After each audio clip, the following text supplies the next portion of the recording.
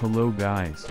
In this short tutorial I will show you how to sidechain in FL Studio 20. That is without the sidechain. You can hear that especially the kick doesn't get through very well, because the bass has many low frequencies.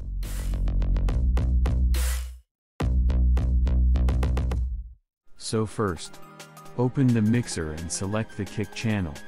Right-click on the arrow and click on Sidechain to this track. Select the bass channel and open a fruity limiter.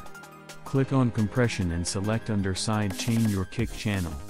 Increase the ratio. Now you can play with the threshold until you get what you want.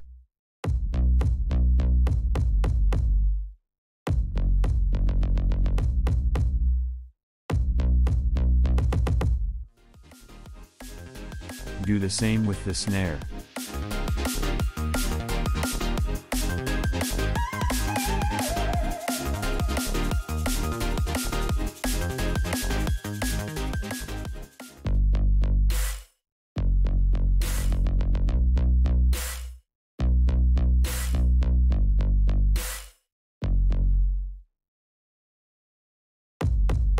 Here is the final result.